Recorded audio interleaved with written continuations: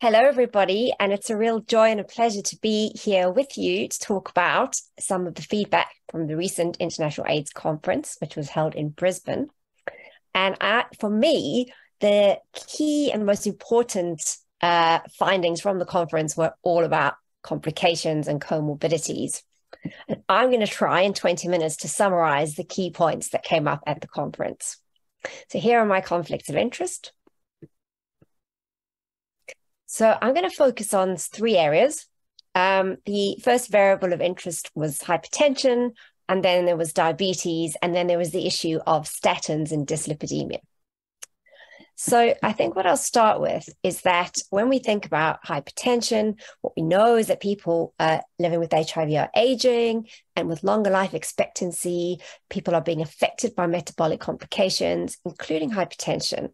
We know that hypertension itself is actually already very prevalent. It's about 53% amongst people living with HIV on treatment, based on a number of studies. And we also know that immunological activation and inflammation due to HIV may exacerbate hypertension and cardiovascular disease risk.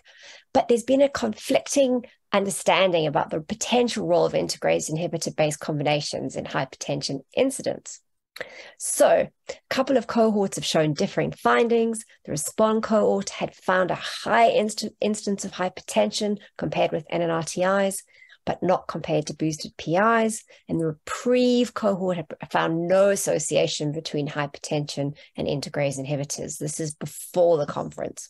So moving into the conference, there are a number of presentations. So the first one I'll cover is a dolutegravir trial meta-analysis, which was delivered by ViiV Healthcare and presented by Bryn Jones. And this was looking at data from first-line therapy, people with HIV on dolutegravir-based treatment with whatever other combination versus other therapies from a number of studies, the SPRING studies, the SINGLE studies, and the FLAMINGO studies. And they looked at blood pressure and weight measurements, which were taken at week 48 and 96. Some of these studies took additional measurements, which they also analyzed. And these analyzed were all analyzed separately based on hypertension at baseline, and they were looking at incident hypertension and also looking at blood pressure changes. They defined this as a single systolic blood pressure and or a diastolic blood pressure of greater than 140/90 using antihypertensives or a reported hypertensive event. And they looked at adjusted proportions based on baseline covariates and mean changes. And they used mixed model repeated measures and logistic regression. So the takeaways, I won't summarize the whole study, but the takeaways are from this is that people living with HIV without hypertension at baseline, they found that the odds of developing incident hypertension at week 96 did not differ in those people receiving dolutegravir versus comparator treatments. And in participants without evidence of baseline hypertension, blood pressure increases were small and not clinically significantly different from those without dolutegravir. They did find that people who are older, Black or African or American race, higher baseline viral load, and higher baseline BMI were associated with increased adjusted odds of incident hypertension. And they found that in first-line therapy, people living with HIV with evidence of baseline hypertension, they noticed decreases across both groups. So in summary, the ViiV trials do not support an association between incident hypertension and dolutegravir. But when we look at the cohorts, there were several cohorts that assessed this. There was firstly the RESPOND cohort, which is from Europe and Australia, 9,700 people. And there were 2 Zimbabwean cohorts looking at this issue. In the RESPOND cohort, what they found is that 30% developed hypertension over 40,000 patient years of follow-up. So they did associate a current use of integrase inhibitors with or without TAF to be associated with hypertension. And they found that the effect of hypertension was attenuated by time-adjusted BMI, which means that as people got fatter, you could see that there was some association with BMI, but even when you adjust for BMI, the effect did persist. In Zimbabwe, in the Zimbabwean cohort, in those people with no hypertension at baseline, they found strong evidence for an increase in median systolic blood pressure, more so in males and females. And of course, we know that males are less likely to access care. In those with hypertension at baseline, they found increases of both systolic and diastolic blood pressure. And with the other Zimbabwean cohort, in this cohort, they looked at dolutegravir, and they found a substantial increase in percentage with high blood pressure from around 5% at baseline to more than 20% at 2 years after switching to dolutegravir. And they did find this the same association with males versus females and in overweight versus obese. And they found the same thing in those that were already hypertensive. Interestingly, for people on efavirenz and atazanavir-based treatment, they found no evidence of increased blood pressure. So here is the cohort evidence, which is in favor of this. However, there were some randomized controlled trials presented as well. There was a paper from the NAMCEL group presented by Francois Fenter and Advance. So he summarized both studies. As we know, these were both studies taking place in sub-Saharan Africa, the NAMCEL study in the Cameroon, the Advance study at a single Johannesburg clinic. And what they found in the NAMCEL study is that hypertension increased over time in both arms. The mean systolic blood pressure is significantly greater in the INSTI arm by week 60. And they found significant differences in percentage with systolic blood pressure and diastolic blood pressure elevations by week 144, and in all grades of hypertension. That was in the Cameroonian study versus efavirenz. And people were very unlikely to be treated for hypertension in this study. So it was a group of people that were not actually readily accessing treatment for hypertension. In the advanced study in Johannesburg, they did find treatment emergent grade 1 hypertension significantly higher for dolutegravir plus FTC and TAF versus efavirenz FTC TDF at week 192. They found differences in both systolic and diastolic blood pressure. The next study was the DEFT study, and this is a study in which they looked at people with hypertension excluded in the primary analysis. And this study had 3 arms: darunavir, ritonavir plus 2 NRTIs, dolutegravir plus darunavir versus dolutegravir plus XTC and TDF. And this was a second-line therapy study, so a slightly different population. They found at week 48 greater mean changes in systolic and diastolic blood pressure with dolutegravir and darunavir ritonavir versus darunavir ritonavir and 2 nucleosides, even adjusting for weight. And they found that numerically greater changes in blood pressure, but not statistically significantly, with dolutegravir XTC TDF versus darunavir plus 2 NRTIs. So they found this when they sanctioned people with those with hypertension at baseline, they found similar results. So in PrEP, there was a study that also looked retrospectively from the Kaiser Permanente study at those initiating PrEP with FTC and TAF or FTC TDF, and they found that the risk of developing hypertension and initiating statin use during the study period were both higher amongst those using FTC and TAF than FTC TDF. So I'm going to move to diabetes now. It's been suggested that people living with HIV may have a higher prevalence of type 2 diabetes attributable to chronic inflammation, and possibly the effects of antiretroviral therapy as well as traditional diabetes risk factors. But existing studies have mainly focused on people living with HIV on treatment. There was a systematic review and meta-analysis, which I've listed here, which was looking at cross-sectional cohort or case control studies with baseline information on diabetes prevalence, looking at prevalence estimates in terms of diabetes. And they looked at 74 studies between 2005 and 2022, majority of which were from high-income countries, finding a pooled prevalence of diabetes of 5%, which differed by income level, but there was no difference by age, CD4 count, viral load, or year of publications. They found amongst the studies that reported estimates by antiretroviral and HIV status, the prevalence was 3.6%. And 5.5% in those without HIV.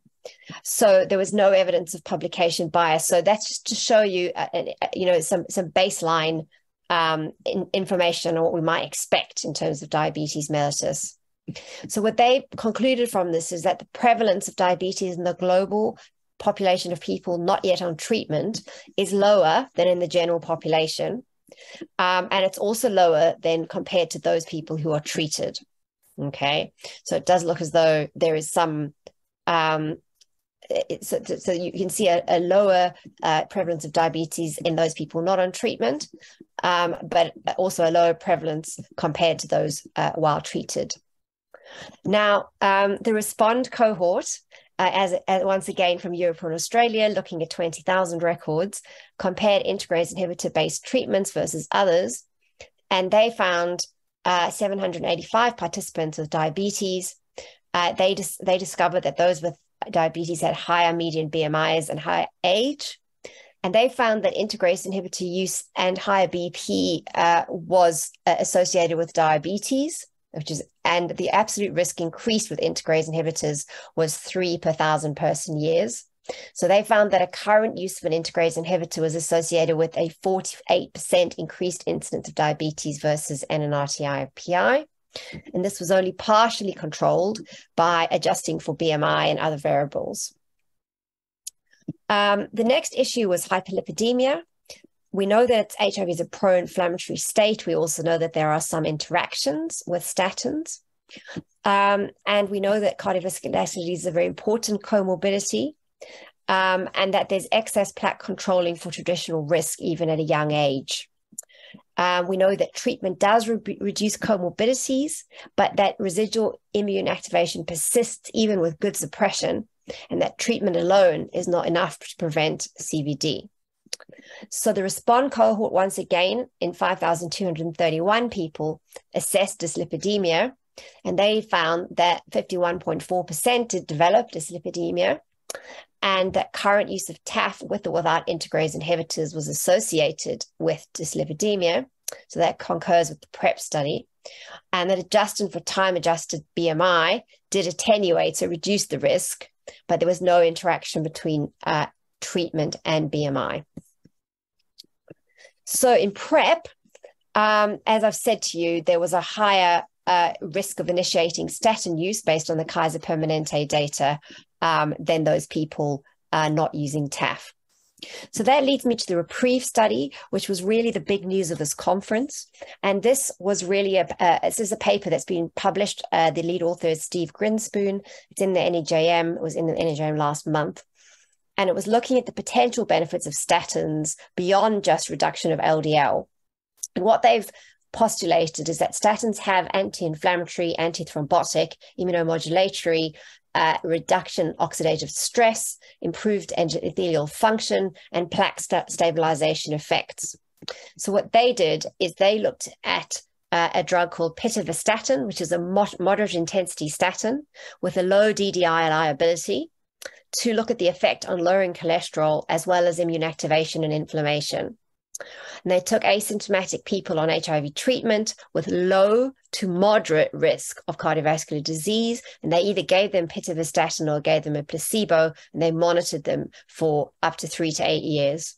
And the clinical primary endpoint was time to a major adverse cardiovascular event, such as cardiovascular death, an MI, an unstable angina, a TIA or stroke, or arterial revascularization or peripheral artery disease. And secondary endpoints were the individual components of this, all-cause mortality, and various other biomarkers. So the study population was those with documented HIV disease on stable treatment with CD4 counts greater than 100 and no known atherosclerotic or cardiovascular disease. And they divided them up into their existing risk scores, and they couldn't already be on a statin. And you can see that they are enrolled globally in both high-income countries as well as Latin America and Caribbean countries, Southeast and Eastern Asia, South Asia, and Sub-Saharan Africa. So it was a truly global cohort, which is really impressive and important. When you look at the baseline characteristics, you can see the median age was around 50. You can see the natal sex was predominantly male, but 30% were female. and the predominant cohort were cisgender, but they did actually count transgender people, which is excellent. And it was not a wide cohort, it was a well-represented cohort with respect to race and ethnicity. You can see that predominantly people were well controlled with CD4 counts of 600, and the nadirs were not particularly low. At least half had nadirs greater than 200. You can see that almost everybody was less than the lower limit of detection, so undetectable. And the ACVD risk score percentage was 4.5%, and you can see the LDL levels at the bottom. The total amount of time on treatment, you can see that nearly half had spent more than 10 years on treatment. And you can see there was a wide variety of treatments with an entry treatment regimen, mainly NNRTIs. And you can see regimen durations being quite variable. So, as I've said, REPRIEVE is an events-driven trial, and it had an 85% power to detect a hazard ratio of 0.7 with 288 planned events. However, the Data Safety Monitoring Board convened once 75% of the information had been collected. They closed the trial, concluding that there were no unanticipated safety concerns and that the benefits of being on pitavastatin outweighed the risk of statin therapy. So it was ended early due to excellent results for the pitavastatin and unfairness to continue a placebo-controlled trial. So what you can see is the duration of follow-up for the study. So there's a significant amount of follow-up. And when you look at the primary endpoint in terms of the time to first major cardiovascular event, what you see is that this was very well balanced in terms of the baseline characteristics, but pitavastatin prolonged the time to first major cardiovascular event. There was a 35% reduction versus the placebo. And when we look at first MACE or death, so mortality benefit, it was less than 21, so 21% reduced risk. So these are major, major, major findings.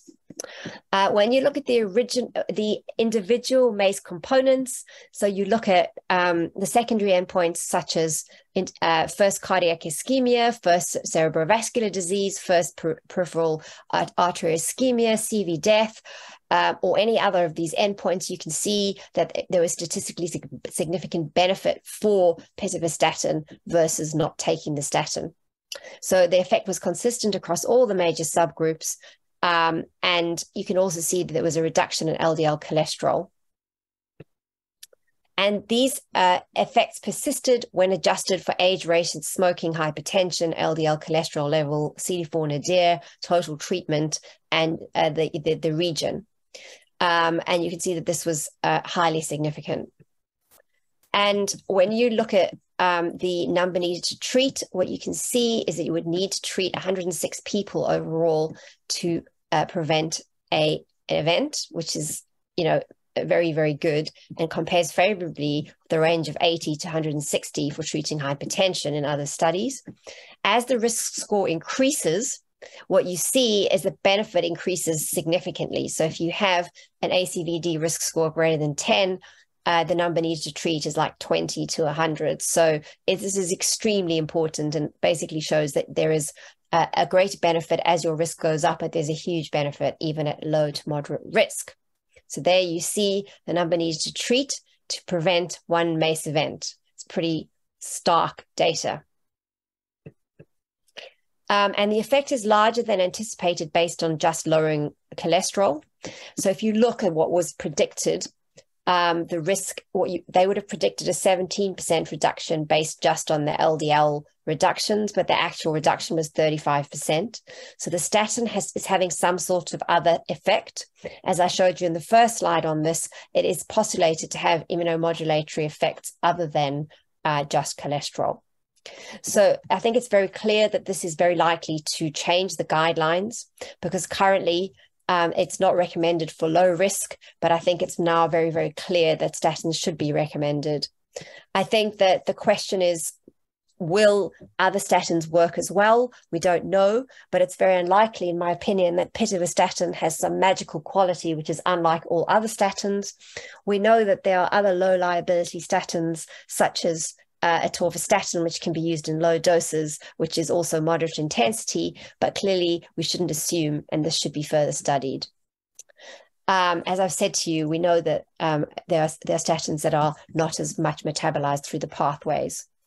So I think what we're saying is this is extremely important, and that people with low to moderate risk and normal range LDL, pitavastatin was effective in preventing major cardiovascular events.